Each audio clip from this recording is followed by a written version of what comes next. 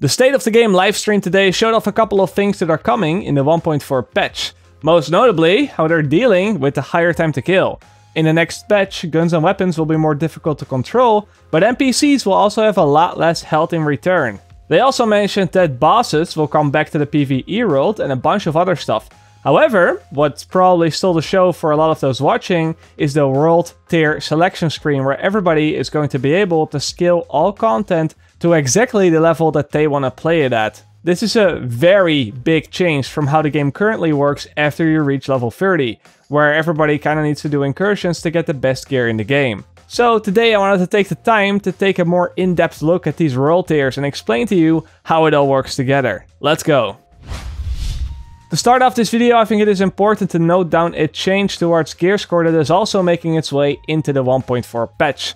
As the game is right now, you have the best gear set items, which are gear score 268, and the best high-end items, which are gear score 229. This gives everybody the indication that gear set items are always better to have than high-end items because they have a higher gear score. But because Massive wants the high-end items to remain strong and viable build options throughout the whole game, they are going to be changing this up a little bit.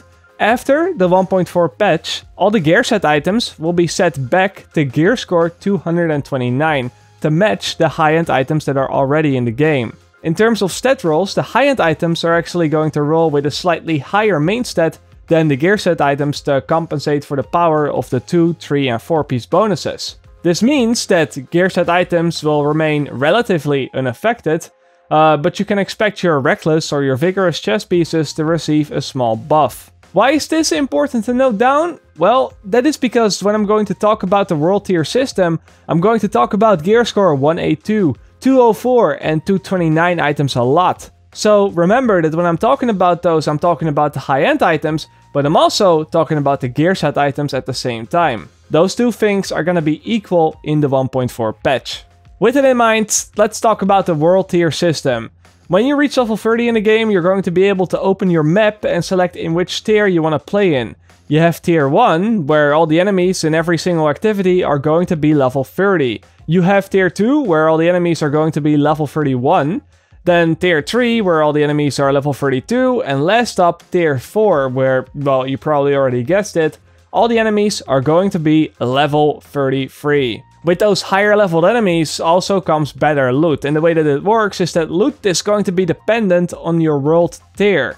Tier 1 will drop only 163 gear score items, Tier 2 will drop only 182, Tier 3 will drop 204 items, and Tier 4 will drop 229 items. There are a few exceptions to this rule. For example, you can of course still get blue or purple items in any tier, which will obviously have a lower gear score than, for example, 204 or 229.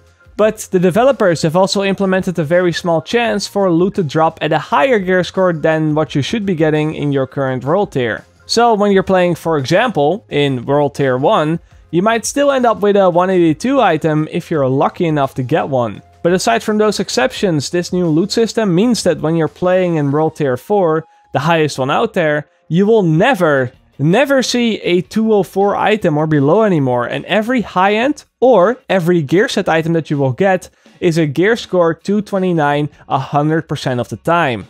Taking these two things in mind, you can probably see how this opens up a whole lot of replayability of their content at the end game. No longer do players have to just grind incursions or the Dark Zone to get the best loot. They can play any mission, or as I said, even roam the open world and kill the PvE bosses. Now, this doesn't mean that you cannot set different difficulties for activities anymore, however. While in your own world tier, you can still walk up to missions or incursions and set the difficulty to normal, hard, challenge or heroic mode. This will not increase the NPC level, however. Remember, in World Tier 4, every enemy that you see will be level 33 and no higher. Level 34 and level 35 NPCs are completely removed from the game. Instead of scaling the NPC level, the different difficulties will increase what type of enemies you're going to be playing against. For example, on normal modes, you can expect enemies with a red health bar and no armor. You know, the normal enemies that you face when you level up from level 1 to level 30. On hard mode, you will face those veteran enemies with a purple health bar and 4 blocks of armor. On challenge mode, you will face those elites with the yellow health bars. And on heroic mode, I actually don't know what they're gonna do with heroic mode. I think it's just that the enemies are gonna be more aggressive or that you're gonna have more of them. I believe it was one of those two, but I'm not 100% sure. Because the loot in the game will always be scaled towards what world tier you find yourself in, playing on a higher difficulty will not give you higher gear score items. Instead, the game is going to reward you with a lot more items of that same gear score. No exact numbers are set in stone yet, as I'm sure the developers are busy balancing this out until the very last moment that the patch drops. But as a general idea or a general rule of thumb, you can expect that normal mode activities will give you 1 item. Again, the gear score depends on what world tier you play in. Hard mode gives you 2 items. Challenge mode gives you 4 items. And heroic mode gives you 6 items. That means that, for example, completing a mission on hard in world tier 3 will give you 2 204 items. And completing a heroic incursion in world tier 4 will give you 6 229 items. And remember that when I say 204 or 229, I'm talking about high ends, but I'm also talking about gear set items. So yes, there is a chance that after completing Falcon Lost, you get 6 gear set items. Combine that with the fact that Falcon Lost is getting checkpoints and suddenly the endgame isn't looking that bad anymore, right? The Dark Zone is also affected by these world tiers, but they work a little bit different. Instead of you choosing in which world tier you will be playing, the game chooses for you, the same way that the game chooses your bracket right now. This is obviously to prevent players from going to a lower tier and then shitting on newer players, but it is also to guarantee that players are always playing for the best gear that they can have. As I said, enemies do not scale with levels anymore, and the same applies to the Dark Zone. From DZ01 to DZ06, the level of the NPC will be the same across the board. Difficulty will be determined, again, by what types of enemies you're facing.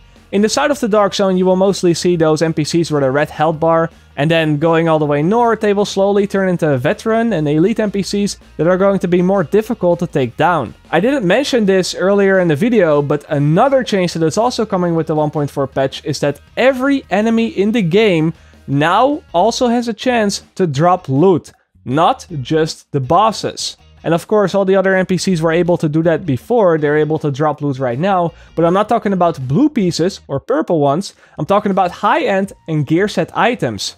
Of course, the bosses give you a 229 gear score item 100% of the time, again, if you're playing in World Tier 4. But it's also possible for elites, veterans, or even the normal NPCs with the red health bar to drop the best stuff in the game.